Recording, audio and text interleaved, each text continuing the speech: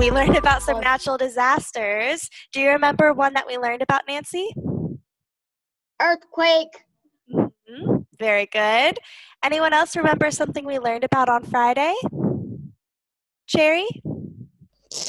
The animals die if they don't move to another place. Excellent. Sometimes if they don't move to another place, they will die. Very, very true. And sad, but that is life. So, how environments change, we're going to start with watching a little video, making some observations, and doing the writing on page 321. So everyone, go ahead and open up to page 321, or take out your science notebook. I need someone to read the first two sentences for us. Kaki, you want to start? Go ahead, Kaki. When rain or snow falls Does not. Doesn't fall for a long time, the ground becomes very dry, and plants may die. This change is harmful to animals that eat plants and use them for shelter. Very good. Okay. So the environmental change here, what is the cause? We did a lot with cause and effect. Remember, cause is what makes it happen. Nancy, what is the cause of this change? Is when the land gets very dry or a storm hits. Okay, so ground becomes very dry, all right, or when a storm rolls in. These two together are the cause. What's the effect? What happens because of this? How about Kitty? Go ahead, Kitty. The effect might be if ground becomes very dry and plants may die. All right, that's one effect. Plants may die. There's another one too. What's another effect of this? Because of course there's more than one, right? In the environment, one change can affect a lot of things. What's another effect? Plants may die. What else? Fred, can you think of another effect? Too hot weather. Hot weather would probably be a cause. That might cause the land to dry out. The cause is the ground becomes dry and storms roll in. What is the effect of these? What do they do? What's the effect of them? They harm the environment. All right, I'll circle that one. Yes. Harmful. They harm the plants, they harm the animals. Nuna, do you have another one? Destroy many animals' homes. All right, destroy many animals' homes. That's actually an effect of wildfires, right? So we'll say destroys many animals' homes and causing, it says right here, causing fire. The effect is fire. So we have that it's harmful, plants die, animals die, homes are destroyed, there's a fire.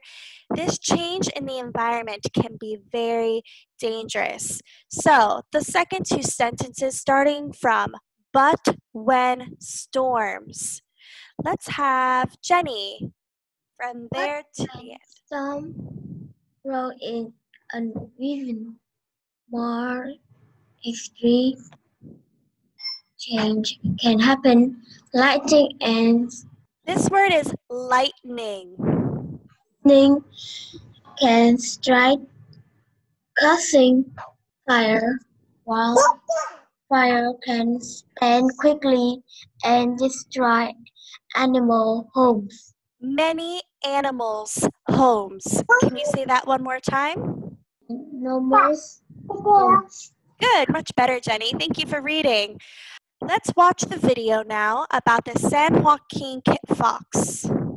When rain or snow doesn't fall for a long time, the ground becomes very dry and plants may dry up and die. This extreme change can be harmful to animals that depend on those plants for food or shelter. But when storms roll in An even more extreme change may come. Lightning can strike, and the dried plants may catch fire from sparks from the lightning. Then wildfires can quickly spread and destroy many animals' homes. Endangered species, such as the... Who knows what endangered means? Endangered species, such as the San Joaquin kit fox. Simon? It means that there are not many left. Excellent. Endangered. Perfect, Simon. It has the word danger in it. It is in danger of going extinct. There's not many left. In danger of going extinct. In danger of there being no more because there's not many left. So these San Joaquin kit foxes are endangered. Endangered species, such as the San Joaquin kit fox, are at even greater risk when fire forces them out of their habitat. All right, so we want to think about how the fire can affect the San Joaquin kit fox and other endangered animals. So the question, this San Joaquin kit fox lost its home because of a wildfire. What do you think will happen to it now? All right, go ahead and start writing. If you need anything spelt, just let me know. The San Joaquin kit fox now is in the fire, or the fire has already happened. Great question. It says the San Joaquin kit fox lost its home because of a wildfire. So the fire's already happened. It survived. The fox is alive, but it's lost its home to the fire. Also, quick note, Joaquin is a Spanish name, and in Spanish, the J is the H sound, like home.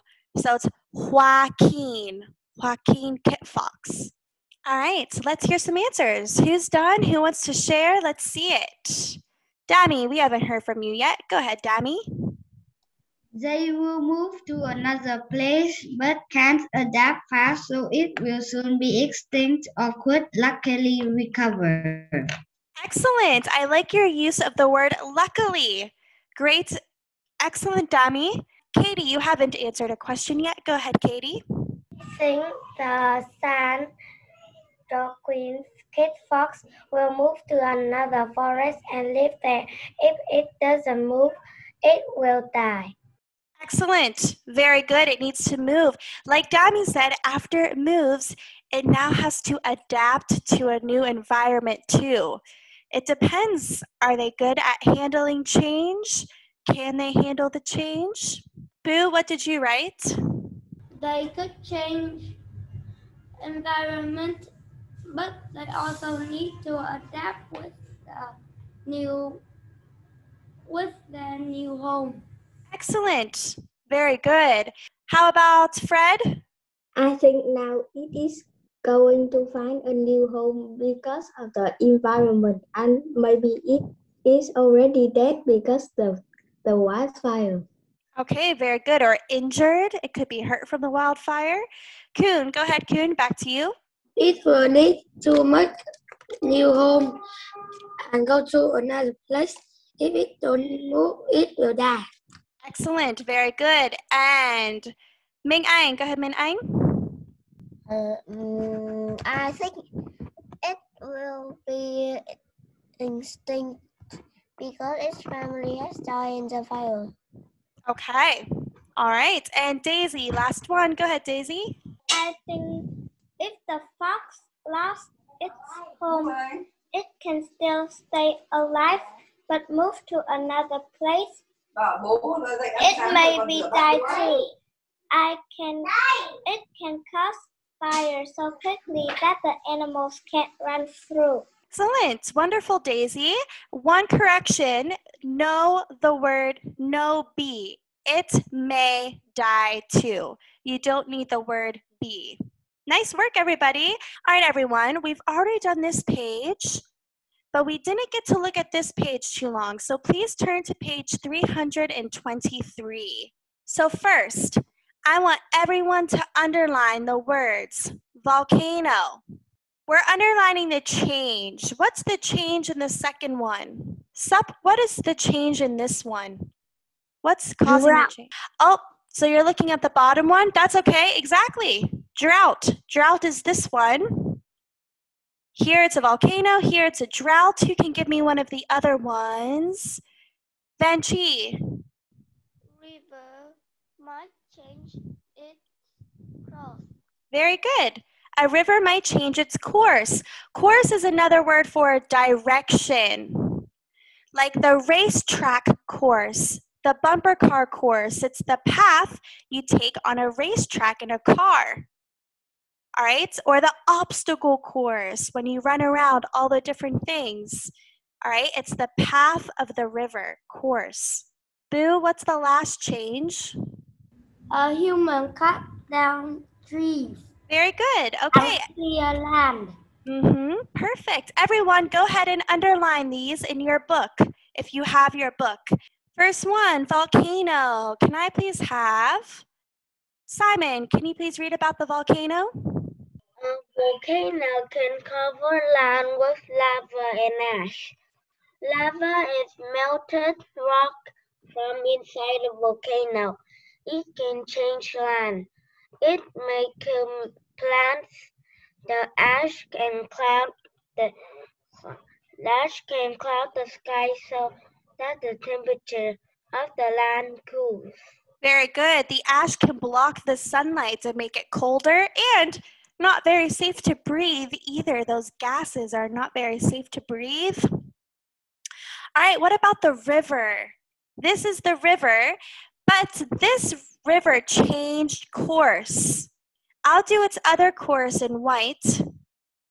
The river used to go like this. It changed course, it changed direction.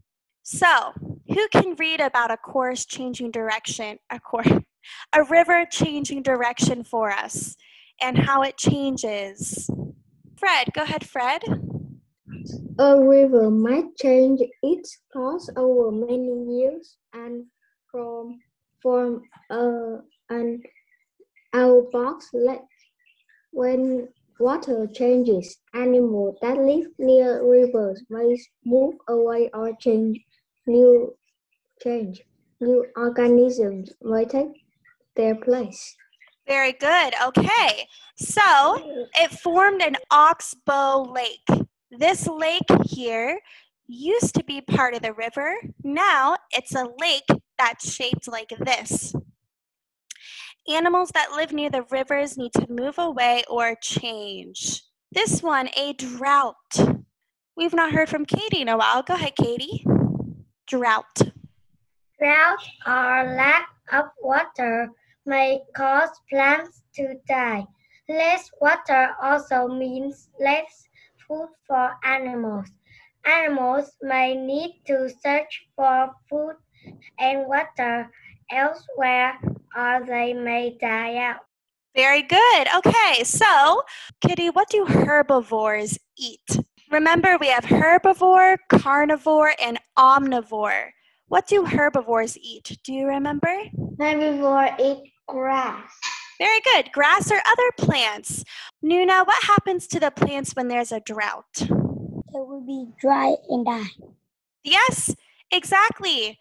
When they get dry and die, what happens to the herbivores, Ruby? The herbivores cannot eat anymore and it will die. Cherry, what happens to the carnivores when the herbivores die? It have nothing to eat. Exactly. They're all connected. If plants die, everything dies. The animals that eat the plant die, and then the carnivores have no food and they die. So droughts are really, really, really dangerous. Vicky, go ahead and read the last one about humans cut down trees. And cut down trees and clear land. Those kill plants and destroy wood Sources. courses of animals that live in there. Animals may move in area where they would not Good, where they will not normally be found. So if their home's destroyed, they might move to a different environment where they're not usually found. Okay, everybody, this was your homework. This was your homework, right? We've made it here. Everyone, go ahead and get ready to draw and show me what you put for your homework. All right, mixed opinions about drought. Drought is a water change. Yes, it's the land changing. It's become more dry, but it's because of water. Volcano is because of the land. This is because of humans, and this one is also because of water. Now, number 6, think of 1 or 2 kinds of environmental changes. What might happen to the animals that live in those environments? We have not heard from Dami in a long time. Dami, what did you write for number 6?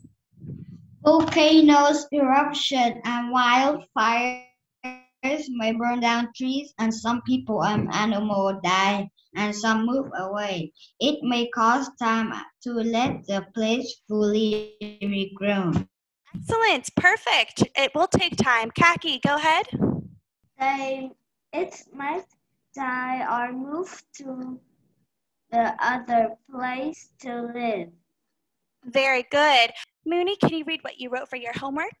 Flood can get tree fall down and the animal can lose habitat and lose food, maybe can die too. Excellent. Thank you for talking about floods. All right, let's get 1 or 2 more. How about Ruby? Ruby, what did you write for your homework about environments? Some animals will die and some will move away. For example, wildfire and volcano eruption. Excellent. Very good. Okay. I think that's enough examples. Excellent job, everybody, on your homework. Thank you. All right, so here's the quiz code and game. All right, 3rd place, floating pig. 2nd place, dancing slugs. And 1st place, hurtling turtles. Good job, Min Ang, Ruby, Ryan, Zoiming, and Fred. Nice work. Let's take a quick look at some of the questions. What type of change do you see? A land change. Good.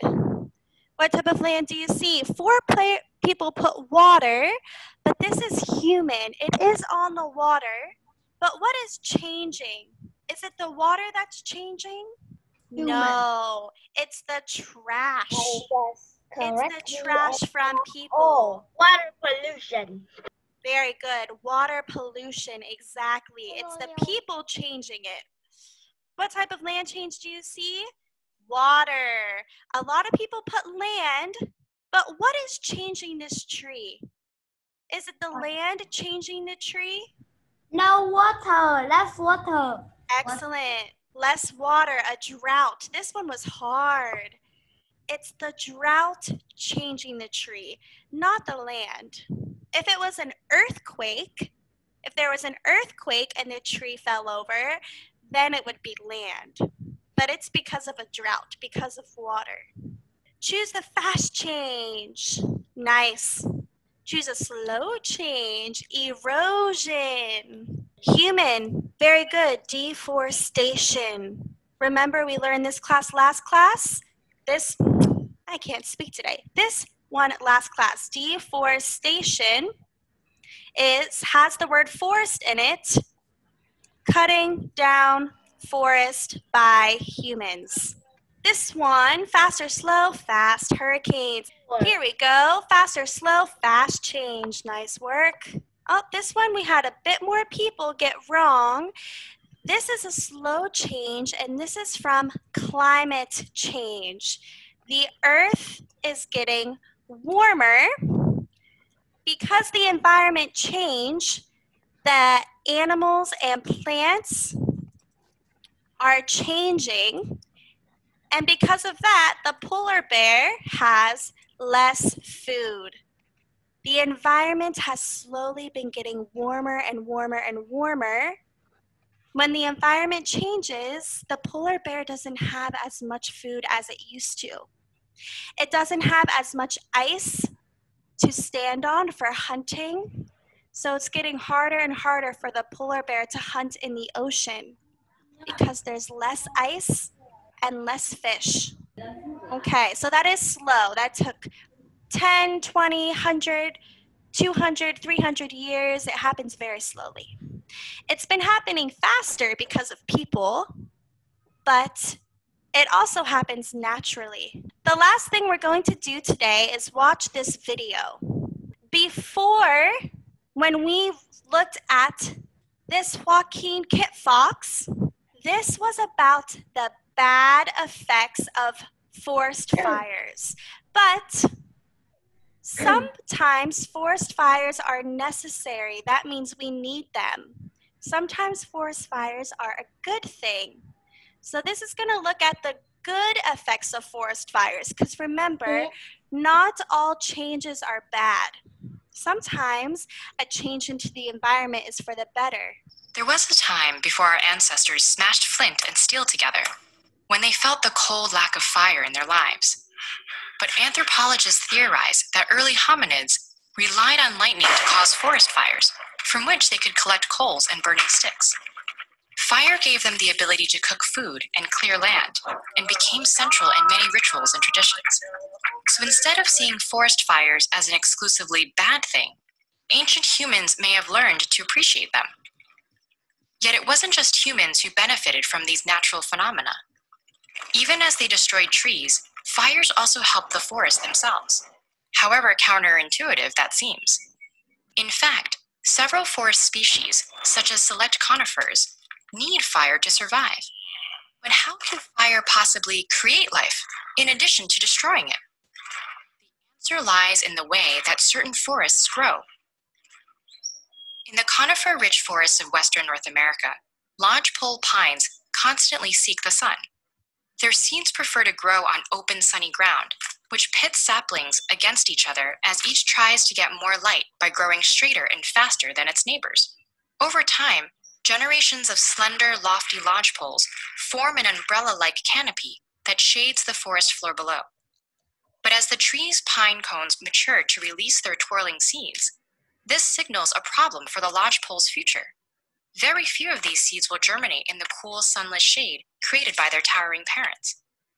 These trees have adapted to this problem by growing two types of cones. There are the regular annual cones that release seeds spontaneously, and Remember, annual means yearly. That means they release seeds one time per year, every year. type called serotinous cones, which need an environmental trigger to free their seeds.